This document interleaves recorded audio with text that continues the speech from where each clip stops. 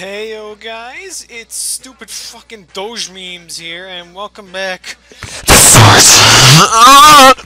Today's story is a real doozy, oh boy. It's about the craziest shit I have ever taken. Grip both sides of the stall, because we're getting into this shit. You see that? That was a pun. I made a joke. I made a joke! Now, something you need to know is that I think the bathroom is a holy place, given to us by the great Hydra. See, Cal? And all who disagree shall be smoted by her. I don't know if that's the right way to say it. Let me also clarify, your home bathroom is a holy place, and public restrooms are like the half-retarded inbred cousin of the home bathroom. Where I'm going with this, you'll see.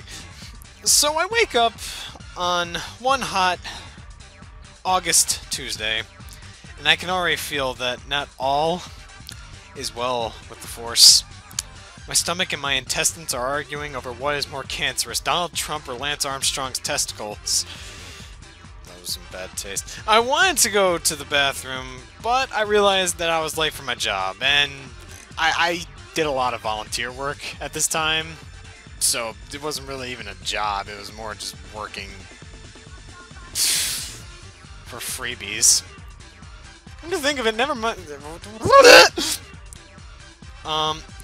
So, regrettably, I ignored my bells and went to work. It was a 5-hour job, you know, helping out farmers, and after my job, I started my way home. On my way home, the whole game changed. I felt something shift into maximum overdrive, and that something was either going in a toilet or in my pants at the moment. I stopped at the nearest gas station because what I had needed to be released. I walked into this hot-ass gas station restroom and took the farthest stall. Like, this place had a surprisingly big bathroom for a gas station, at least. Like, I didn't understand it. It was a big-ass bathroom. What are you gonna do about it? Farthest stall, but what I didn't realize was someone else in the stall next to me was talking on their phone, and he was taking his own dump.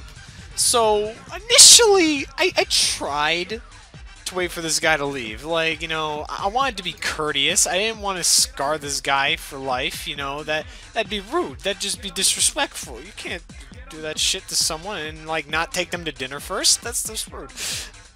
So, yeah, I waited for him for like a solid 5 minutes because I couldn't hold it for that long. And this guy, he had a mother problem where anytime it was about to be like, you know, oh hey, yeah, alright, I gotta go, he'd just be like, no, really? Let me talk about that some more. So eventually, I just gave up. And so I gripped both sides of the stalls, and my butt just flapped in the breeze. It was like clapping. It was like the origination of twerking. It was just cries of Satan came from my beehole. And this went on for a solid 5 minutes. This guy afterwards was dead silent. I mean, I would be too if, like, you know, you're just taking a dump, having a normal conversation, you know, pretty fucking normal shit. But then you just hear the cries of Satan from the stall right next to you. Like, that's not comforting. That's never comforting. So, just piles upon piles of shit just start flying into this toilet. Like, it's a horror movie at this point. And this guy is trying to run for his life. Like, he's fearful that he's going to die. And I don't blame him, because,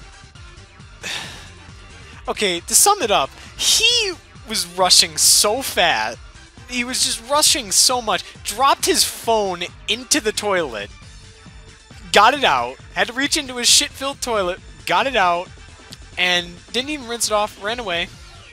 I didn't even try to flush what monster I created. It was just that bad. So yeah, that's a shit story. How you like that? So yeah, that's story time number 2. yeah, if you guys like these story times, let me know, and I'll try to keep making more for you. Love you. Alright, see you guys. Later.